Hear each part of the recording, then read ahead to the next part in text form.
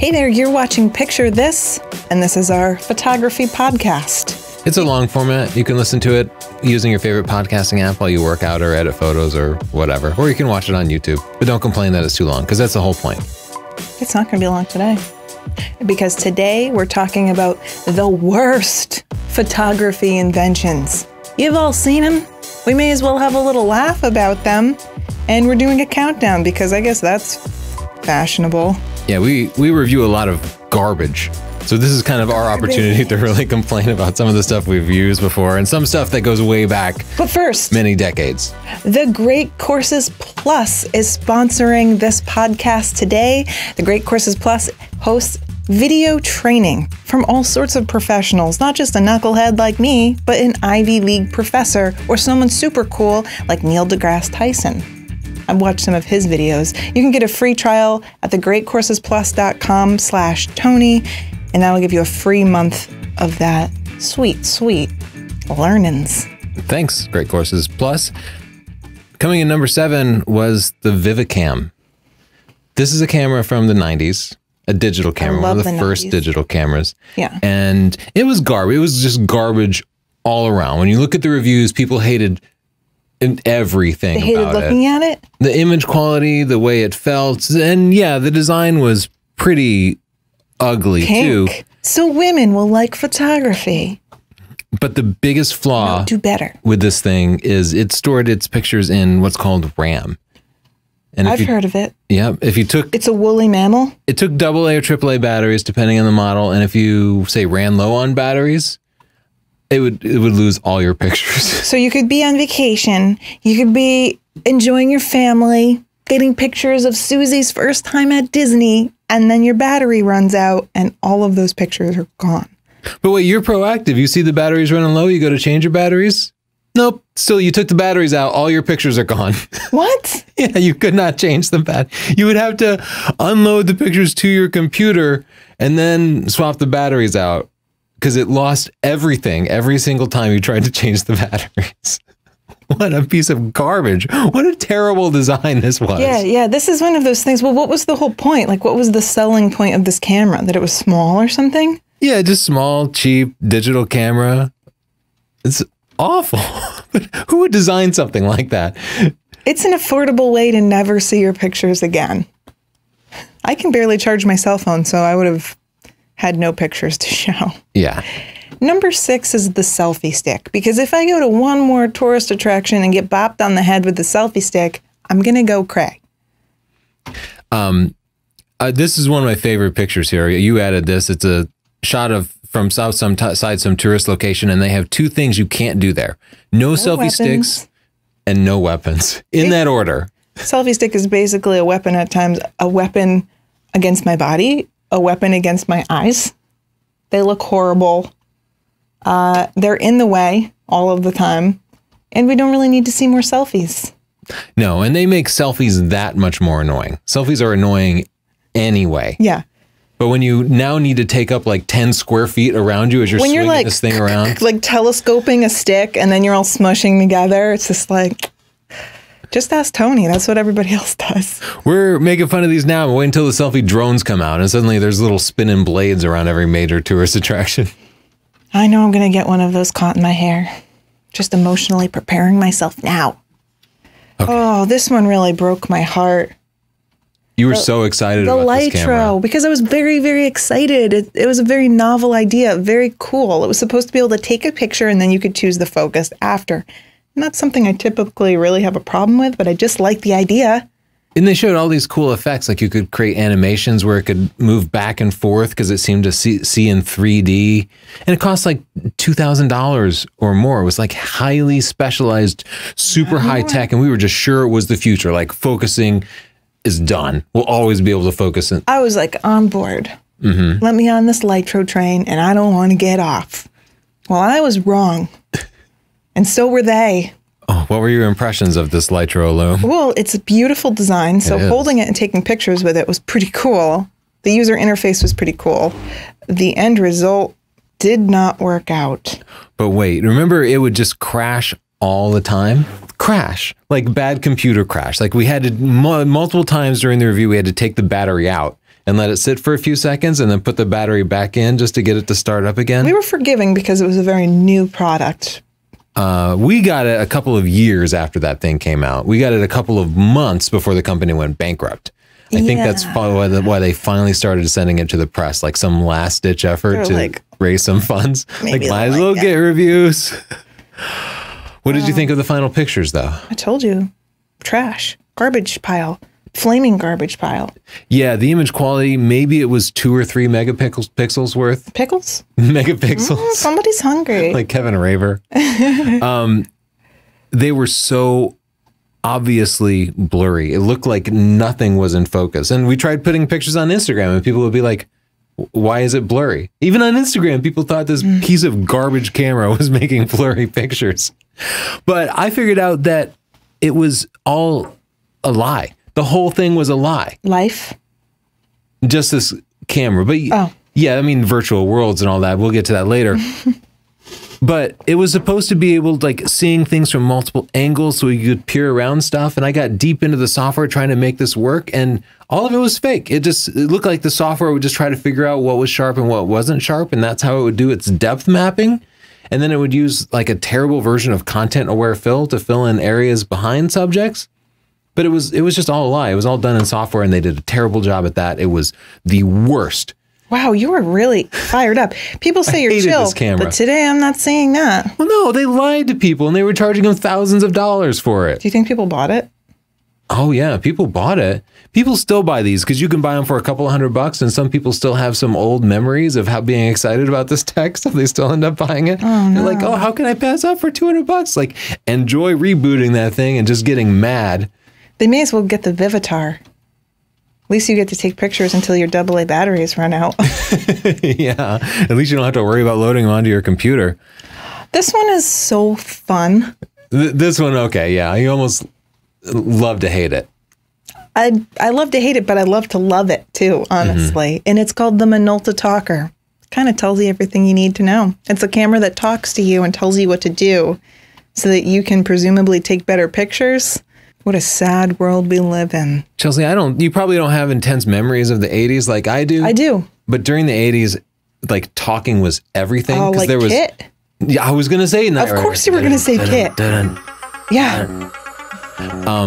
So yeah, if you bought a new Pontiac Fiero and you left the door open, it would be like, door ajar. Door ajar. And everybody's like, oh, it's so high tech, even though there was just a little cassette tape playing back and forth. How is that the future? I've never been like, I hope in the future more things talk to me. That's not my future, folks. Oh man, so this Minolta camera, we'll play a video clip, but it would just be like, too dark. Too dark. Why would you want your camera saying that? That's racist. I don't think it was referring to skin tone so much as exposure. No, I'm pretty sure it was racist. Justin, roll that beautiful racist footage. I'm with the remarkable new Minolta Talker. When the light's too dim, it talks to you. Too dark, use flash. When you're out of flash range, it tells you. Check distance.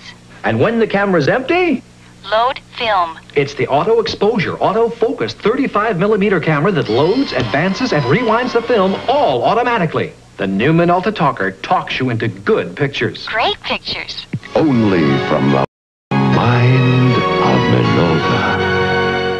I wish you could program it to just say whatever you wanted. Like if you could hack it and then troll your dad. Be like, you're a jerk, Dave. He'd be like, dang it. First Susan, now this. Or maybe like ways you could put in celebrity voices like James Earl Jones. Oh, yeah. Move closer. Ooh, Tony. Right? Pretty good, sexy right? Tony. Oh, the Minolta Talker, a piece of garbage. I want one for 80s. Christmas. Oh, what? Yes. I want to do this where I give you one of these terrible cameras and you just have to review it, but I have to spring it on you. Like we have to be on vacation or someplace beautiful where you really want to take pictures, and then I spring a garbage camera on. I like when I'm very ornery because I'm working hard at my desk and you pass me something and I'm like, grumble, grumble, garbage. I mean, okay. Number 4, crappy light modifiers. We're trying to avoid using brand names here. No. I mean, yes. Because there's a lot of crappy. But there's a lot of them. We don't want to single anybody. There's no need to single it out. It's just like, first of all, on-camera flash is not good anyway, and there's not much you can do to to fix that. But then people take their flash and there's all sorts of modifiers. I found a few that I like, but a lot of them are garbage and can be replicated easily with some paper or Tupperware. Yeah, or like a little $10 diffuser cap. Works just great. Or you can just bounce the flash. That mostly gets the effects. Do you think you could use a white cat? Yeah, I like to put a white cat right on the end of my... I'm just saying, if you want views on YouTube, you'd take more of my ideas.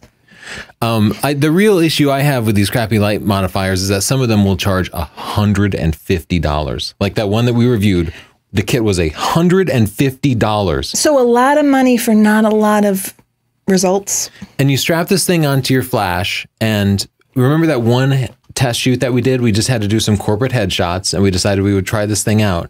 And our headshots, we were shooting them vertically. And every time we turned the camera vertically, the big weight on the flash head would cause the flash head to rotate down, pointed straight at the ground, because the flash head didn't have enough resistance to hold it up. I forgot about that. You have a good memory. This is big, heavy, ugly looking thing, and it looked so goofy because it was like this big sphere on top of the flash. Oh my God, it was terrible. And it burned through our flash batteries because it doesn't send the light in any controlled or useful way. It just like wastes your light. It flashes all this light like behind you or into your chest or something. That's why me and my friend David invented the flash blocker.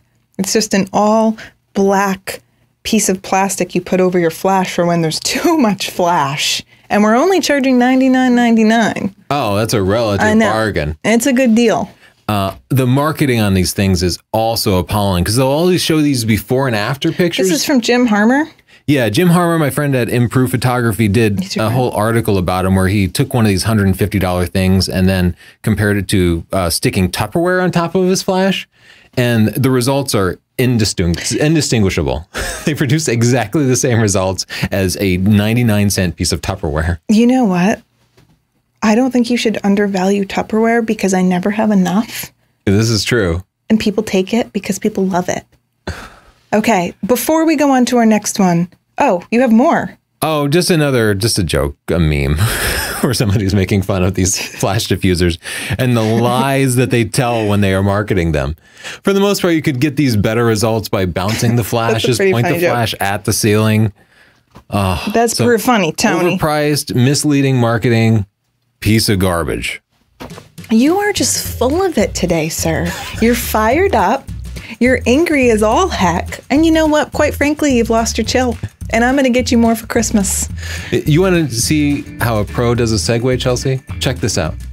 You know what's not garbage?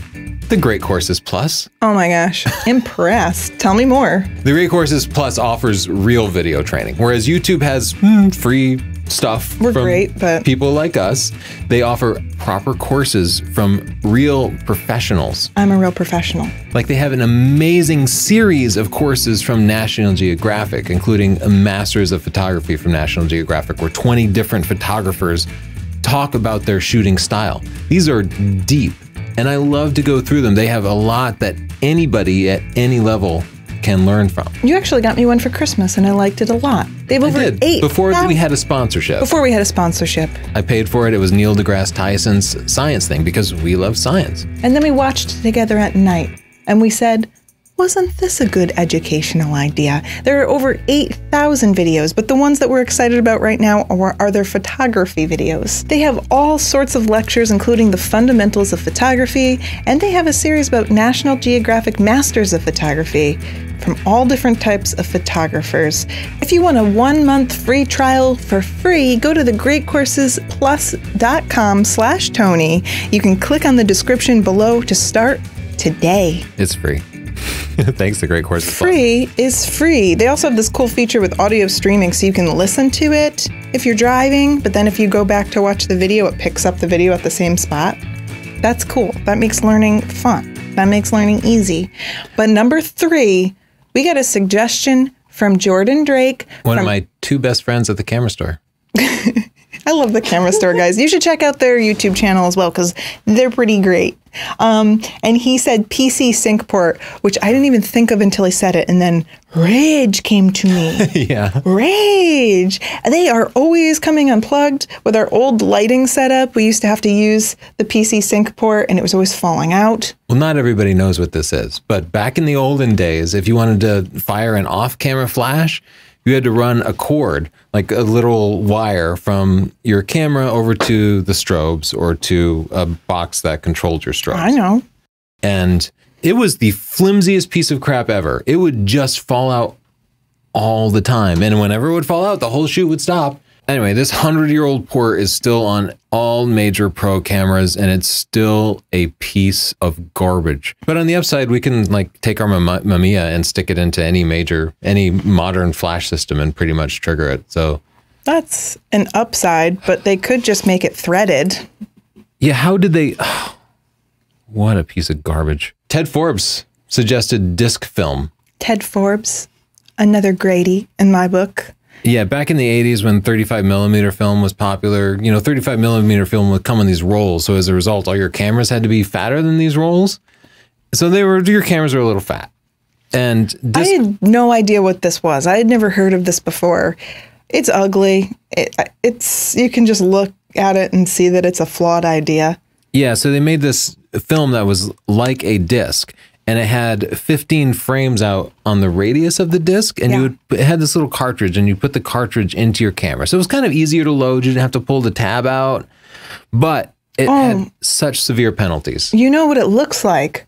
What are those things? The little red toy, and you put the round film in, and then you look through it. What is that, a Viewmaster? A Viewmaster. Yeah, it looks exactly like a Viewmaster. That's where they got Just the like idea. that. So yeah, every time you took a frame, it would rotate. And but It's smaller than 35 millimeter film. yeah, so your pictures would be terrible quality, garbage quality.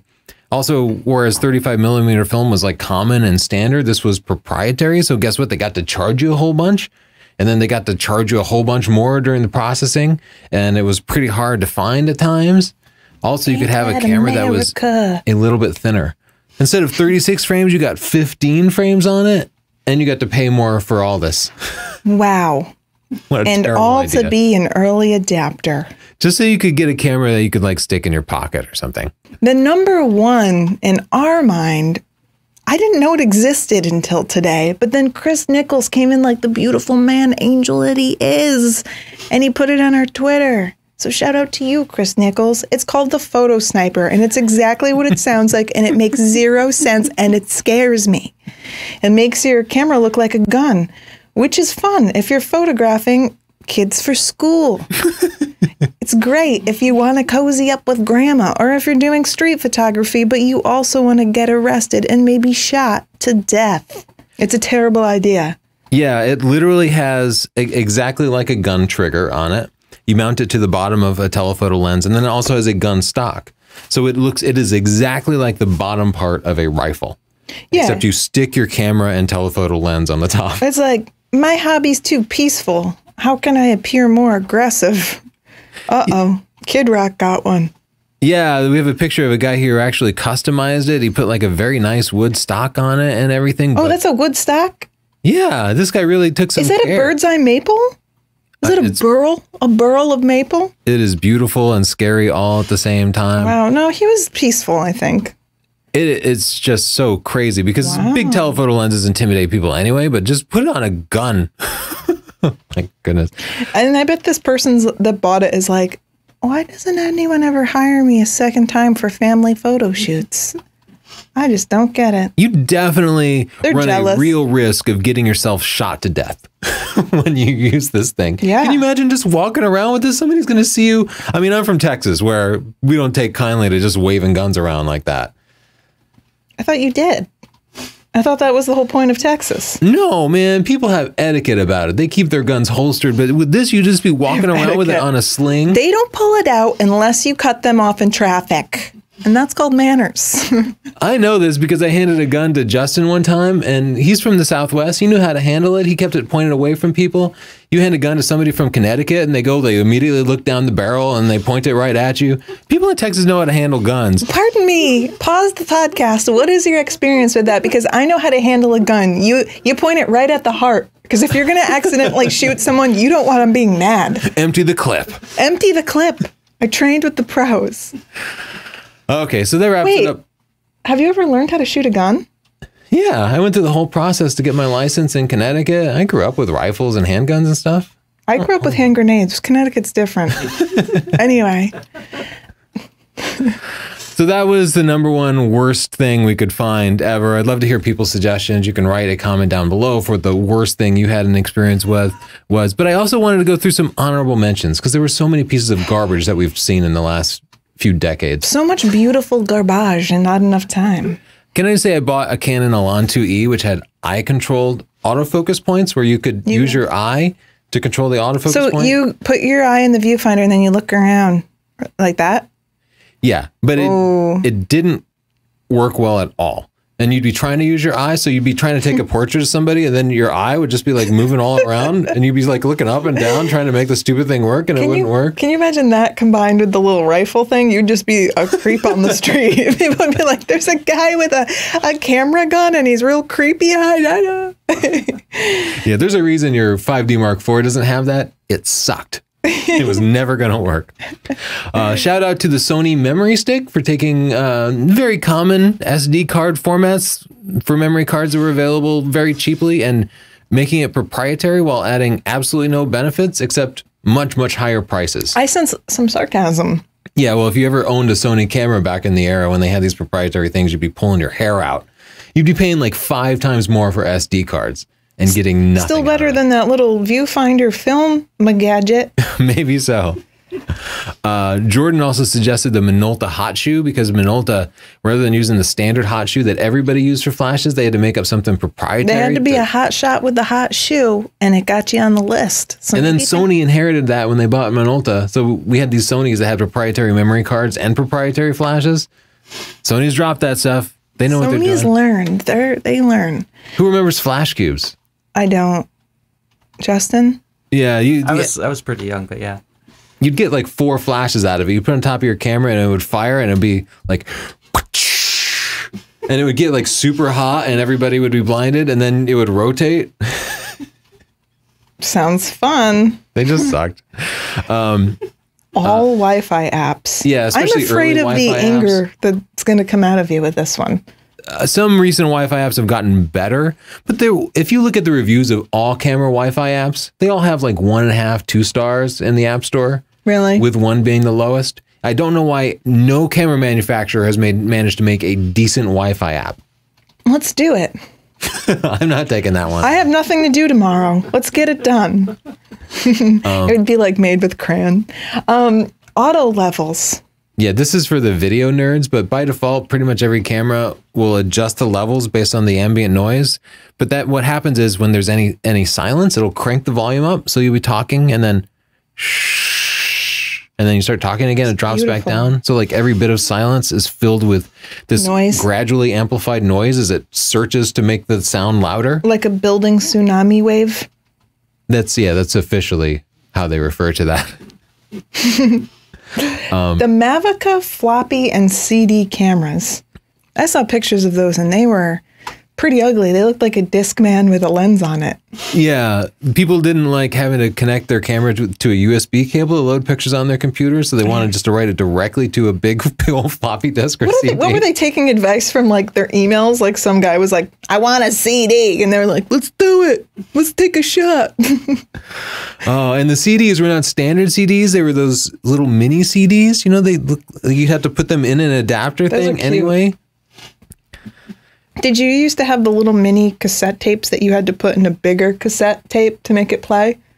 No, I didn't know that existed. That's what all my home movies are on. Oh, what is it, like VHS-C? I think so. Oh, yeah, I remember that. It's cool. I wish we still had those. It's like a Russian doll of technology, and I'm feeling it. What's your last thing here? The Canon EOS barcode scanners. You could hook this barcode. Again, this is like an 80s thing. They let a marketing person into the engineering meeting. Back when barcodes were new and cool, about the same time when we had stuff that started talking for no good reason. That you could hook up this barcode scanner and then they would give you a big book of different scenarios like low light portrait. And it had 101 different photography scenarios. And you could flip through the book and find your scenario and pull out your barcode scanner and scan the barcode. And then it would put the settings into your camera.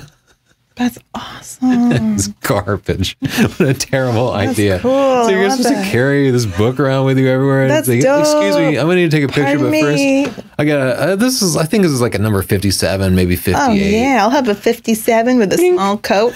But don't. These are great. I want all of them. All this photography garbage has been brought to you by the Great Courses Plus.